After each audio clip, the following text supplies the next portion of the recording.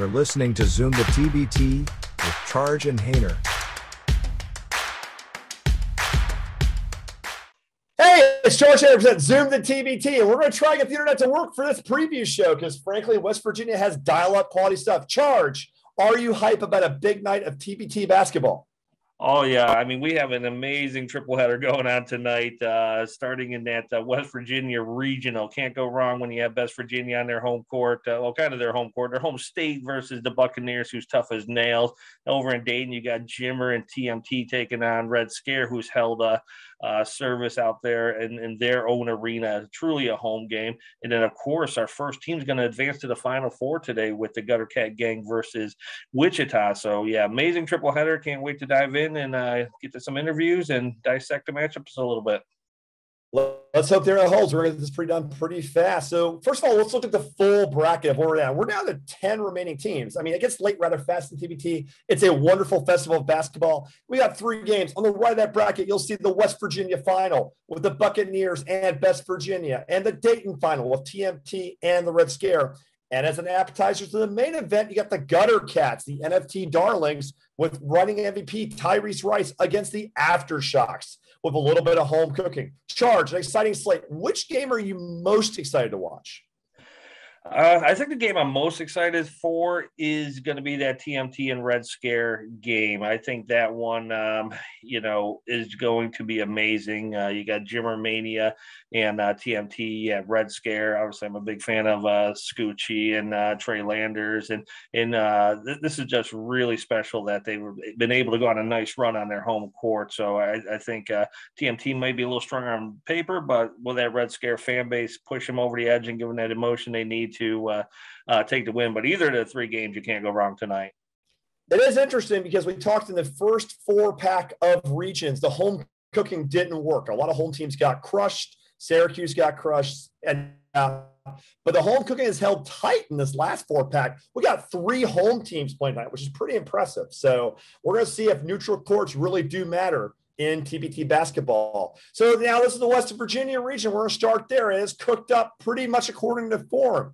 This tournament has been very chalky. West Virginia with a dominating win over Heard that last night in a testy but fun environment. And the Bucketeers came up early on War Ready, but were able to hold on. Now, Charge, before we get into our analysis, we have a treat. ESPN's A-Team, Tim Scarborough and Matt Martucci joined us. Should we run that interview? Yeah, absolutely. They've been covering West Virginia, so who knows it better than those guys? Let's go to it right now. We got this interview of Matt and Tim coming up now. Hey, this is Zoom the TBT of Charge and Hayner. This is a big treat for us in anticipation of tonight's big showdown between the East Tennessee State University alums and West Virginia. We have the gentleman calling the game, ESPN TBT's A-Team, Tim Scarborough and Matt Martucci. Gentlemen, what is going on this afternoon? What's going on? It's raining. It's raining. Yeah. It's raining. Yeah, it is really, really, really wet here. And Tim and Matt got that ESPN hookups. They're staying in a nice hotel with me. I'm somewhere in South Central Charleston, just stuck in the rain. But that's my problem. So Tim, we'll go to you first, real quick. What was the atmosphere like for that Heard that West Virginia game? Oh, really? Honestly, it was as good as I had heard. In the 6 years Matt and I have been covering this event. Of course, I haven't ever been to Wichita because, as you mentioned, we're the A-Team, but we're really kind of the C or the D team because they let Fran Fraschilla and Dad Dockage and Seth Greenberg and every other ESPN employee go there and go other places. But we do okay for and I can't speak for Matt because he's a blue check on Twitter. I'm not even a blue check on Twitter. No, I'm not a blue check. I'm not a blue check on Twitter. Oh, you're not? Okay. Nope, You need to I'm be. I'm not even a blue check on Twitter. Everybody here needs to be a blue check. All 3 of us need to be blue checks. Agreed. But no, the atmosphere was exceptional, honestly. Now, Matt, obviously, calling a game, you've called some of the biggest environments in college and pro basketball. You've called some of the biggest environments in basketball. Does calling in front of that person of a crowd change your call or give you more energy for your play-by-play? Yeah, I think you always feed off of a crowd. Any play-by-play announcer will tell you that it tends to be easier to create your own energy and your own atmosphere when a building is full because the building more or less does it for you. I think the good thing about Scar and I doing this is as many years as we have, I think, we've seen both ends of it where, you've been in a gym like we saw last night where you have 4,500 people, which I think was the fifth largest TBT crowd in history, if I'm right. And we've also been on the other end of that spectrum, where you go to another site and nobody ends up showing up. In the first, it was like the first 2 or 3 years we were doing this. I can remember being in an empty gym, in Memphis, where we kind of had to create our own energy and our own atmosphere. So of all places you pick. Yeah. Sorry, Anner. But yeah, I mean, the long answer to the question is, I think it obviously helps. It definitely helps, but there's not an announcer out there or a color analyst out there that doesn't want to do a game in a completely full building. So that was awesome last night. Looking forward to more of it tonight. Now, obviously, full building should be pretty full tonight too, obviously, because the big dogs did win West Virginia as the alum won. Tim, how do you see this matchup playing out? Two really aggressive physical teams. What's going to be some keys you're looking for as an analyst to call tonight? Well, for me, that Buccaneers team is extremely skilled, and they're scrappy. So they kind of remind me of that blue collar U team that went deep last year. They went to the semifinals. I felt like this Buccaneers team could have gone to the semifinals or even deeper last year with if they had a little shot at the basket versus sideline cancer, that goes in and the tip in from Toyo goes in. We might have watched that team go pretty far too. Having said that, Marcus Keene had other ideas for sideline, came out and hit a 40-footer. But that's what TBT basketball is, right? It's you have to close the deal. You can have as big a lead as you want, but you still need 8 points at the end of the game. And sometimes teams struggle to get that 8 points. But that's what makes TBT and Elam Ending separate from every other type of basketball we watch. And the drama is always there. And the crowd always stays because they have to see their team actually close the deal. So it's just brilliant. But I would say this Buccaneers team is probably better than the West Virginia team. The question is, can they maintain their composure? They wilted a little bit last night.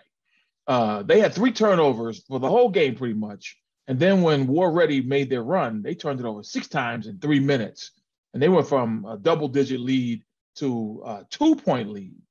You can't do that. So if they take care of the basketball like I know they can, and War Ready's defense is nowhere near as physical as a Bob Huggins graduates, grown men, taller, bigger, longer, stronger. I mean, those guys are going to come at them tonight. So they better be ready. There's a big physical difference in the teams between Herd and Best last night. Because the thing is, you looked at them and you could tell like both teams were full of good basketball teams, but one team had a slightly different attitude about the weight room, and that physically was apparent in their bodies. Now, Matt, you've called major college events. You do this for a living. You call St. Joe's. You're the voice of Philadelphia basketball in many ways. What makes calling a TBT game so interesting? Is it the Elam? Is it the general ethos of it being professionals playing one and done? Is it playing the alumni teams coming back to play for the jersey? What makes it such an interesting event to call? 2 things for me. The first is the intensity. And anybody that walks into this thing for the first time with a first-time team, I think if you ask them what tends to surprise them about this event, it's always the intensity. The fact that there are this many guys that are basically getting nothing for their first 5 games. And then there's one team that's still getting nothing in their 6th game. And you hi, Mike.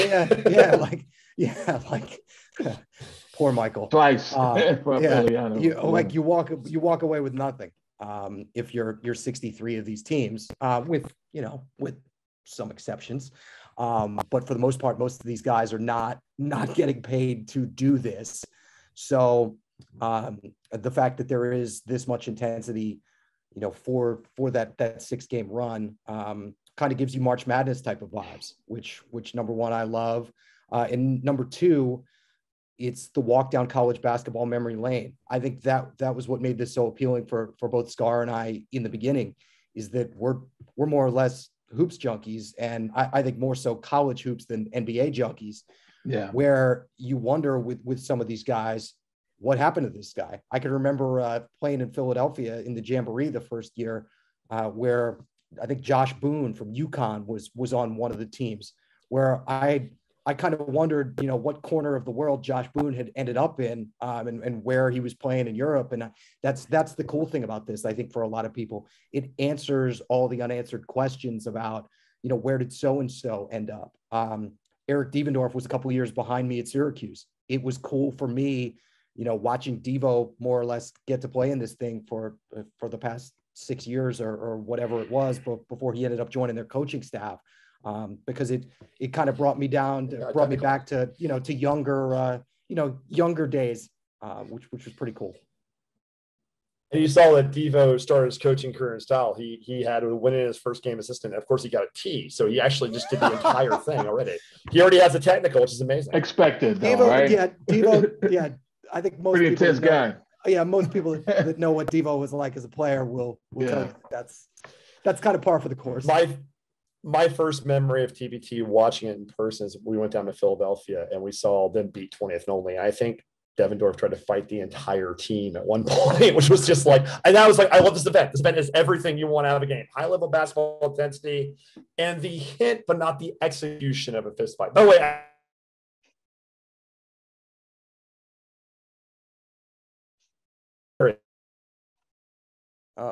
think we lost and screwing us. That's fine. Our crappy internet it's nature of our thing. The internet's unstable. Actually, that might be a good time to end it before the internet completely cops out. Tim, closing thought. Yeah, well, I just want more people to start watching TBT and to really get a feel for the excitement, the energy, the enthusiasm, the drama that TBT brings. So the casual fan is starting to watch, I think, but we need more of those. The basketball junkie is absolutely tuned in, because whenever I go on social and say, hey, watch my game tonight, all the same people are like, oh, man, I'm watching your games, I'm watching the other games. And that's what we do.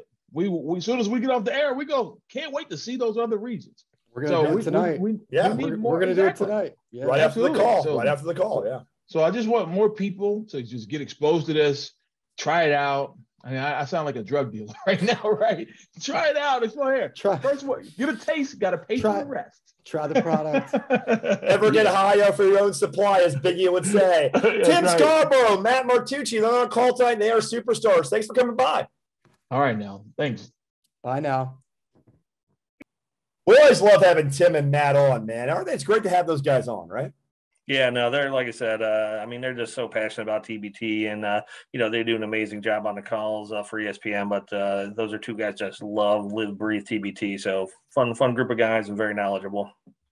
Now, you've only been able to make one game, which is unfortunate due to work commitments, but you enjoyed last night because you were with them. What was the environment like sitting courtside in West Virginia? Yeah, it's kind of sad. Yeah, and even talking to Josh yesterday, this is a record low for me. I've only been to 2 games, so one session, 2 games, but it was crazy in there yesterday. Even that appetizer with War Ready and Buccaneers had a nice crowd filing in pretty early. But the West Virginia crowd really, really shows up. They showed up last year, had a little bit of an early exit, but that place is going to be crazy today. They were loud, they were fun, they got their mascot, they got their band. I mean, we had people up in the upper decks, which we've yet to see in West Virginia. So for them to be able to pack up that many fans tonight's going to be even stronger. But it was loud, it was fun, and Buccaneers, they loved kind of being a little bit of the underdog, and things got a little chippy. They held out. They got a lot of grit. So it's going to be a great matchup. And a requiem for the departed. Heard that did not shoot well. At one point, they were 4 of 23 from 3, which means John Flowers at one point was out shooting them from 3. In fact, he credited his shooting with the Tudor's biscuit world he had before, which is a terrible pregame meal because it's basically carb overload. And I've had a Tudor's biscuit. It's the size of a house. So I'm shocked he was able to shoot any shots, much less make them. But I guess he's going to have to eat one tonight. So heard that, came back and tried at the end. War Ready, a minor story for getting to the final. They were not a viable team anymore. They needed a win in the worst way. In fact, one loss probably doomed their program. But only they get the one win they needed to stay viable. They really showed up and came back at East Tennessee. So they really deserve a lot of respect for their tournament run, correct? Yeah. I mean, hats off to them. And they were obviously shorthanded for a number of reasons, personal reasons, injuries. And so they came in shorthanded, didn't have a deep bench. And some of the people who did not show, would have been key players on that roster. So it just shows these guys are just a couple pieces away from being legit contenders. Throw those past 2 years out the window. And this is the war ready you should expect year in, year out. Oh, no, you went through. You heard it on your end, right? So I guess we won't recut this. We'll just let the mistakes roll. I'm not going to sit here and freak out about that. We're low on time. That's the nature of the show, baby. Internet's dial-up. Okay, let's get into the matchup before the internet dies on us. So real quick, looking at this 1 versus 2 matchup against its whole, obviously really balanced scoring out of West Virginia. They shot really well yesterday. How are they going to handle the defensive pressure of East Tennessee alums, though? Yeah, I mean, obviously, they're going to bring it to Buccaneers. That's what they're known for, getting after it hard. But these guys have played together for years now, and they were just well-oiled machine, really moving the ball, great communication. They got a ton of guards that can get the job done and facilitate. And then, obviously, Kevin Jones and John Flowers just hitting big shots all tournament long. So, it's going to be one of those ones. They're prepared, and they'll be able to handle it. But once again, on the Buccaneer side, DeSante Bradford continues to star, and then they've got a good supporting cast who know their roles, who can get after it. They can get physical, and this is a never quit, never die Buccaneers team. Yeah, really could be a solid matchup. What's your pick here?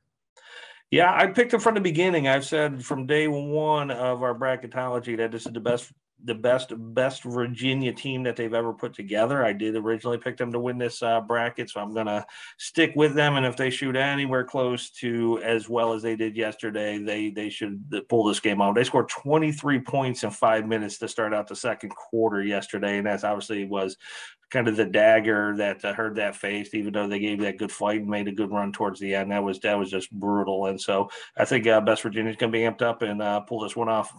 Definitely.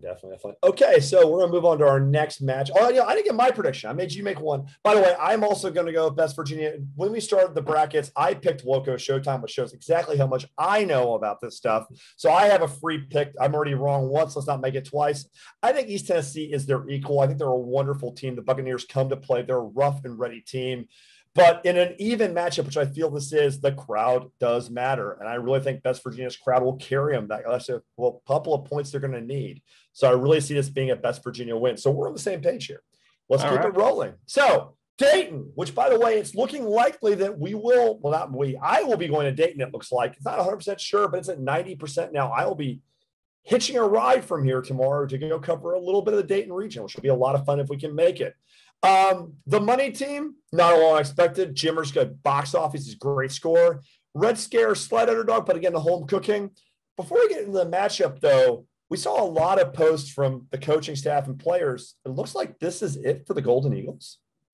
Yeah, it was kind of a bittersweet day yesterday. A lot of excitement with the games, but Golden Eagles, pretty much the coach and most of their players said that this is the end of an era, and obviously they probably one of the most storied franchises in TBT history. Then obviously Ott rode into the sunset, really made Herd that an amazing brand, and so unknown if they'll come back again next year. Now we've heard from a couple other teams that already stated that they're most likely not going to be able to come back, and obviously there's always people willing to come in and play and put some teams in, so it's kind of at the same time a lot of fun yesterday. But when you see teams like Golden Eagles dropping out and Ott dropping out, obviously they're have their reasons for doing that, but TBT will continue, but it just won't be the same without those two. It really won't. Get into the specific matchup, and again, the narrative, the home cooking. I mean, having it on their home floor. Again, the first couple regions really crushed TBT. They did not get the home cooking. They did not get the home gates. The second week has delivered these home gates and these home teams, though. The Red Scare looked really, really good in a tight win last night. And the money team had some troubles early up, a very game men of Mackey, but they're able to come behind. I mean, in his comeback to TBT, Jimmer Fredette has been as advertised. Having a guy playing 34 minutes a game, by the way, which is a pretty heavy load in TBT. Do you think there's anybody in the Red Scare that's going to be able to slow down Jimmer?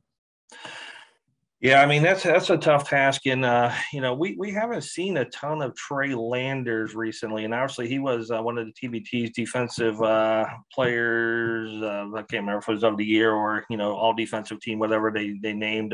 Trey Landers has a history of playing some people really really tough, so we may see a little bit more Trey Landers today getting after it. But obviously Jimmer's going to do Jimmer things. He had I guess we call it off night yesterday. Only scored 20. I mean the guy's historically putting up 30 points a game in the TBT. So I don't think anyone can stop Jimmer. It's more, is anyone going to be able to contain Jimmer for a little bit? But, this may be the game that Trey Landers gets a little bit of a bigger role. Talk a little bit about your boy Scoochie Smith's impact in his first TBT. Yeah, no, it's been fun watching those guys play, and so obviously we knew Scoochie was going to be highly involved with the team, facilitating, making some big shots, some nice drives to the lane yesterday. But obviously, you've seen him on social and some of the TBT retweets, just having a good time running his camps before, and so it's lived up to every bit of the hype that's out there. And they got a nice big three there with Jordan Sybers. Played some really nice game, hit some big shots yesterday, knocking down some threes. Daryl Davis seems like been playing in TBT forever now since Red Scare's kind of a fixture. But they got a solid team and a fun team. But Scoochie's delivered everything and more that I think the team expected. Now, I will say this one thing TMT has to get. I keep saying, I want to say Teenage Mutant Ninja Turtles when I do TMT. It's just screwing with me. Jordan Crawford has not really been a factor yet offensively. A lot of his shots have gone to Fredette. I think if they're going to win this game, they're going to need a little bit more out of Crawford, I think, actually. He's a star in his own right. Maybe he's deferring a little much, these stats show. I think Jordan Crawford really can go off in this game if they're going to win. Charge, your prediction. Yeah, I think, TMT is just too deep. So when you're looking at guys like Jimmer Fredette, you're looking at guys like Jordan Crawford. I mean, you got some big dudes like Trevor Booker and Jeremy Evans played his first game last game, so they added him. So Trevor Thompson's going to have a load in front of him, trying to handle some of those guys. And then obviously Mitchell Creek can do a little bit of everything. I mean, that was a solid ad that they made right before the deadline to get Mitchell Creek in there. So I just think the depth and the size of TMT is going to be a little too much for Red Scare tonight, despite the home crowd. This is one, same thing. I picked TMT in my bracket from the beginning, so not wavering there. This is one I kind of hope Red Scare wins, from a personal side. Like I said, a lot of people, I interact with on social media. We're Charge fans because we've had a lot of Dayton guys come through. Love it for the community, love the fan base there. So I'm kind of hoping Red Scare proves me wrong, but I think TMT is just a little too deep and a little too big for those guys to handle tonight. Makes sense. Okay, I'll make the same prediction. I think the crowd will help the Red Scare. They're obviously a talented team. They've gone deep in this tournament before. They're more than capable of winning this game because of their talent, their cohesion, what they're playing for. But I'm going to go with the money team due to just the overwhelming talent. Red Scare is a talented, tough team, but the money team is basically a TBT all-star team. And I think in this case, talent's going to win out. But again, I'm also kind of hoping it's wrong because the Red Scare are a fun bunch of guys. So again, another close game. And I think the home team won't quite do enough in this one. But the home crowd in Dayton's amazing. So if one crowd's going to bring it, Dayton guys might just be enough. Okay, one more game tonight. And we are actually going to the regional quarters now. We're starting to have these games be in the regional quarters. And we're going to go ahead. What's an interesting quirk in TBT is they gave a regional quarterfinal game to Wichita. And hopefully, we don't know for sure, but we're guessing part of it's due to the gate. And the gate, as we say, the bag was secured. The Aftershocks were able to escape the region and get one more home against a very good Cutter Cats team. Now, before we get into our analysis, we have Zach Bush for a little bit, who is the head coach and GM of Aftershocks. We should go ahead and run that, right? Yeah, absolutely. Obviously, Zach's done an amazing job over there at Aftershocks. Been on the show the past couple of years. So obviously, let's hear what he's got to say about his team. Zach talking about the Shocks. This is Charge here at ZoomTheTBT, and we have the honor right before tip of tonight's first final. Actually, let me start over. Let me try that again. Hang on. Sorry, you guys. You guys are playing. This is the first national quarterfinal. Yes, quarterfinal. Yep. Okay. We're the only one. Yep. Okay, got it. 1 second. The hand thing is to make sure I know to start from there. Yep. Okay. Hey, it's Charge here at ZoomTheTBT, and we are here with head coach and GM of the Aftershocks, Zach Bush. How you doing this afternoon? I'm doing good. I got a little bit of a headache here from preparing for the Gutter Cats and doing about a million different things at once, but ready to go for tonight. Now, the Gutter Cats present a pretty interesting challenge because obviously they have the reigning MVP in Tyrese Rice. So, I mean, game plan number one is stop Rice, correct? Yeah, obviously, anytime you play a team with Tyrese Rice, I think that's everybody's game plan. Most aren't able to accomplish it. It's easier said than done, but we feel like we've prepared pretty well, and hopefully we can slow him down just enough to give us a chance, and exactly limit everybody else from going nuts. But at the same time, we like who we are. We really defend well. We when we watch these other games, we feel like we defend at a pretty high level, even just energy wise compared to some other regionals. Now, are you anticipating Kyle Hines making an appearance tonight? I sure hope not. That's a big old dude down there. And, we've got James Dickey, who's another UNCG guy. James knows him. And I think those are kind of the two, most highly thought of big men to ever come out of UNCG. So I hope he doesn't put a jersey on, but if he does, you better box him out. Yeah, definitely. He presents a real problem on the glass. The scheduling for TBT is there's two regional finals tonight, which we're actually in Charleston right now covering that one.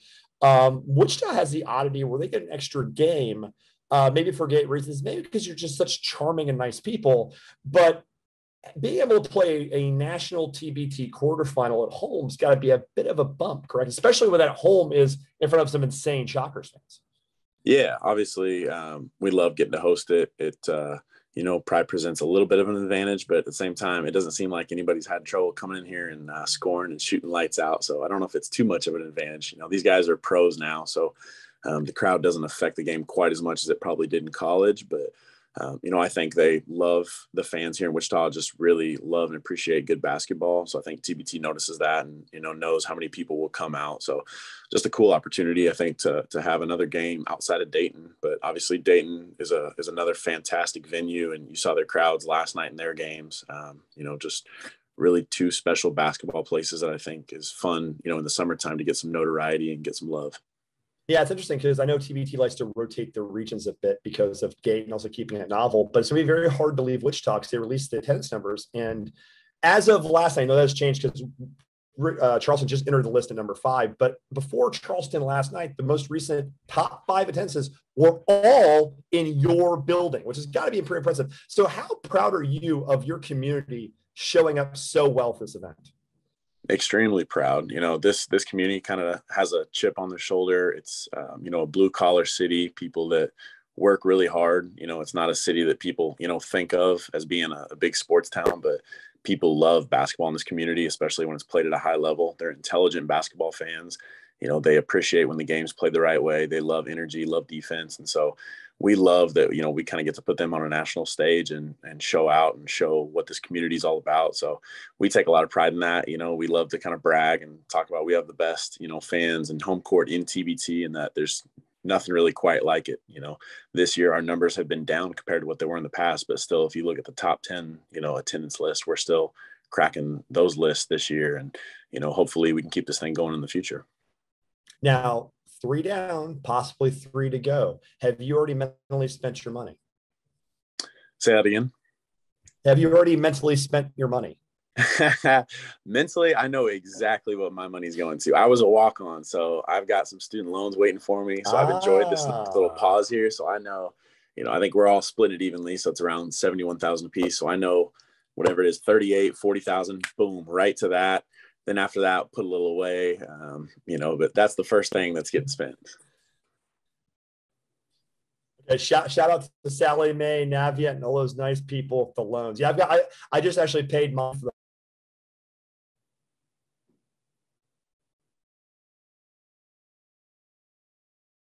So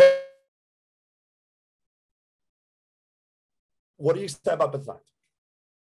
Hold on, I lost you there. Say that again, please. Oh, any last words, like before we let you go to prepare last bits? It's gonna be a tough game, but we're ready to go. We're fighting for respect, man. We still feel like underdogs. We've won some games. We're back-to-back quarterfinal appearances these last 2 years. But we watch your guys' show. We see what Joey Lane and those guys put out on Inside the TBT. So we still play with a chip on our shoulder, and it's going to be tough. We're down a couple guys tonight. Tyrus McGee, unfortunately, had to leave to get ready to go to China. Big loss. Big loss. Yeah, huge loss there. But we still play with a chip on our shoulder, and we're still trying to earn respect in this tournament, and we just have fun with it. Well, you guys haven't had to tackle anybody on inbounds play this time, so hopefully that hasn't happened. Exactly. That was not a foul, but hey, these things happen. It's how life works. Hey, okay, different angles show different things on that play. I don't know. It's a layup, and hey, it is how it is. It is what it is. On that note, GM head coach of the Aftershocks, Zach Bush, thanks for joining us tonight. Good luck tonight. Thank you. See ya. Great to have Zach on. Always a great guest. We really appreciate his time, especially on game day. He came on just a few hours ago.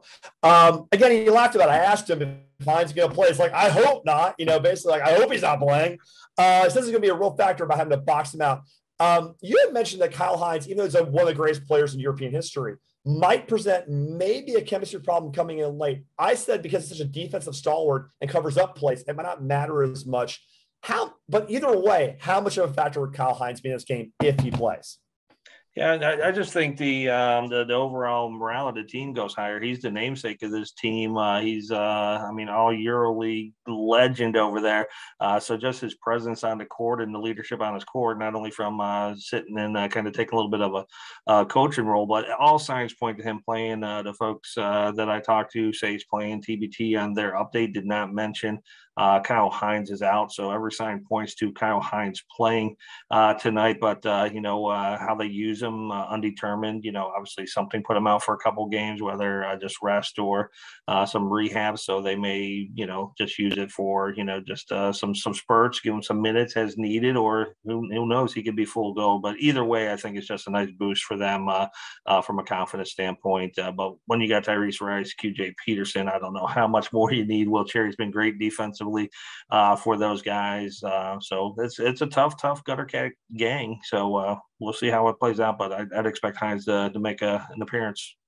And Rice and Peterson been a great 1-2 punch. You expect that from Rice, the reigning MVP of TBT. Peterson's a bit of a surprise being this good, but he's been legit too. So they have a great 1-2 punch even without Hines. So even without Hines, this will be a tight game. Now the Aftershocks show a really, really, really balanced scoring, really balanced, a lot of work.